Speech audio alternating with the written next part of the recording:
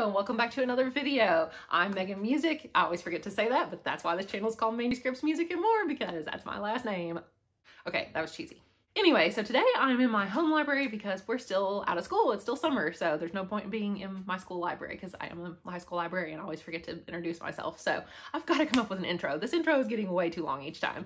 Anyway, I bought some books. Let's check them out. So these are in no particular order, but they're all books I've acquired relatively recently, either used or were gifted to me or whatever, or ones I had to buy for school. So I'm just gonna go through them in the order that I have them stacked over here in. And that's like literally the smallest book on top to the largest book on the bottom. So that's how we're gonna do this. Okay, sorry, the first book was used and old, so it smelled good. Okay, so the first book I acquired recently was Gardens of the Moon by Steven Erikson. It's the first book of Malazan, Book of the Fallen. I've heard people say Malazan, Malazan. I like Malazan. That sounds more fantasy and worldly. I don't know. So I'm going to call it Malazan, Book of the Fallen. This is a, I believe, 10-book series. You might have to correct me on that. But it's a long series. It is epic scope fantasy. Like, apparently it's probably as complex as Game of Thrones, which I don't know how it could be, but that's what people tell me. I hear a lot about it on BookTube constantly, and I would love to start another epic fantasy series. I just started The Blade itself, though, which is in the first Law trilogy, so I'll probably try to finish that first, finish the Darker Shades of Magic series first. Then I can finally read this. I don't know too much about what it's about, just that it's epic, and wow, it has 666 pages. That's kind of weird. And I actually got this book at a used bookstore for $1.65. So, you know, if I don't like it, it's not the end of the world.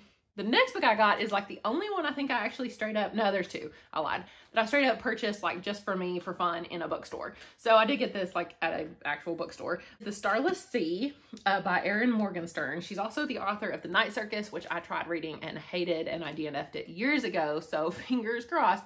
But they say that there's very kind of like purple prose, flowery language, that kind of thing. And I've heard that if you like the 10,000 Doors of January, that you will like this book, or vice versa, but I did not like the 10,000 Doors of January. It was very mediocre. I won't say didn't like it. It was very mediocre to me. So, but I've heard that maybe like Books with Brittany, she says that even if you didn't like 10,000 Doors of January, you might still try this one. Because they're both like portal fantasies. And so I'm just hoping that this one is a little more whimsical. I mean, the other one was whimsical, I guess, but it just seemed pointless. So I really hope that this one's a lot better. I think there is some kind of sea, and yeah, there's portals, and a kid discovers like is it a book? Yeah, a kid like finds a book in his campus library and realizes that it's telling stories from his own childhood, which also sounds like the 10,000 Doors of January. But anyway, maybe it'll be the better book, so I'll give it a try. The next three I bought I'm going to do together, and that is I bought all of the Shades of Magic books, and I've talked about them in other videos, so I'm not going to go through it all here again, but V.E. Schwab is a new to me author, and I'm starting to think I will definitely read everything she puts out because she's just a really good storyteller. Just the way she can like weave a story is masterful. Like each scene is, you're just so interested that you're on the edge of your seat wondering what's going to happen next. It kind of reminds me of like, I don't know, Breaking Bad or the show The Boys. Like, I feel like it's nothing like those shows, but when I'm watching those, I'm on the edge of my seat just wanting to know what's going to happen. And that's the same case for this series, except, as we know from previous videos, the first one is absolutely amazing and it's basically a standalone and you don't have to even read the other two. Gathering of Shadows was a major letdown because nothing really happened at all.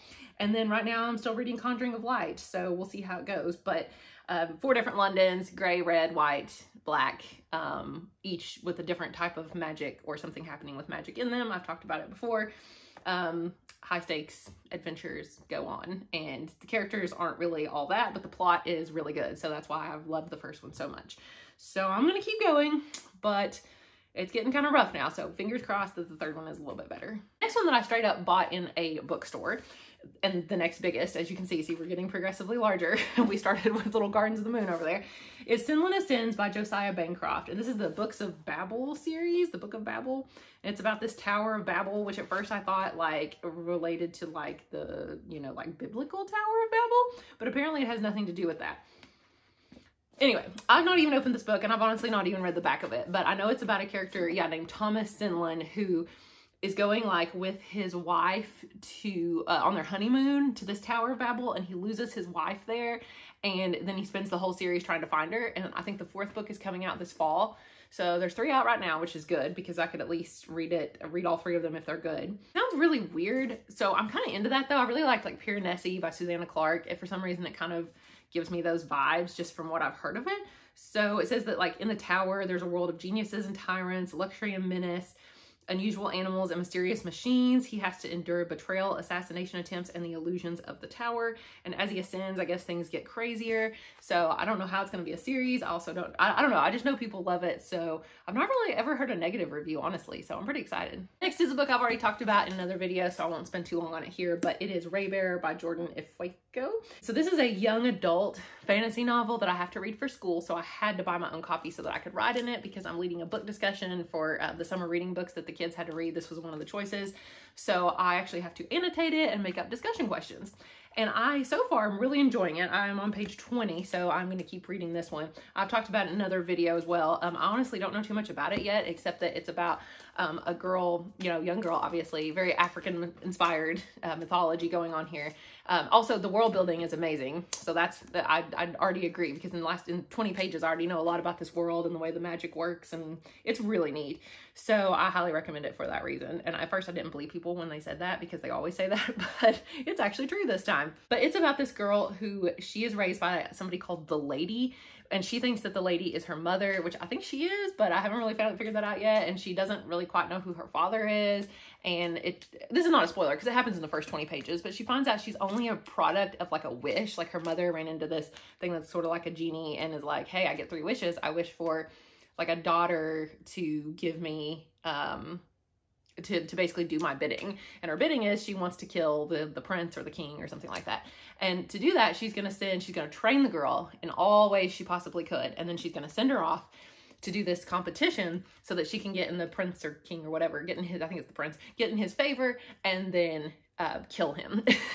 So I don't know that she's gonna do that, because I'm pretty sure she's gonna fall in love with the prince that she's supposed to kill, because that's what happens in these kind of things, and it kind of hints at that in here. So it's gonna be, I guess, about her loyalties, and I don't know, the world building, like they said, is really cool. And I know there's already gonna be a sequel called Redemptor, and I've literally in the first 20 pages they already explained what Redemptors are, and that's really cool too. So I'm really already intrigued as to how there could be a sequel. I'm super interested in this one, and I can't wait to continue it.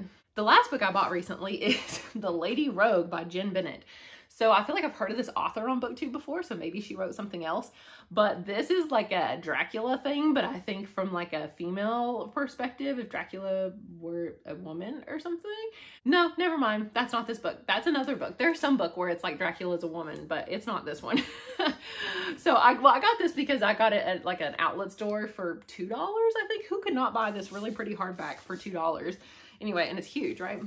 So it says the ring of Vlad the Impaler was itself a legend, but the man who wore it was even more so. It wasn't just a random piece of jewelry. The ring was an occult talisman forged for a militant medieval organization known as the Order of the Dragon. That sounds cool.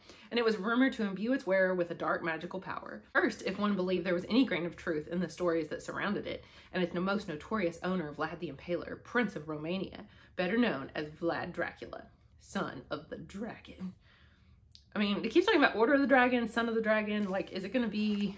Are there going to be dragons? I mean, I don't think there's going to be dragons, but maybe he turns into a dragon, because, like, Dracula can turn into, like a bat and stuff. So, I mean, that would be cool.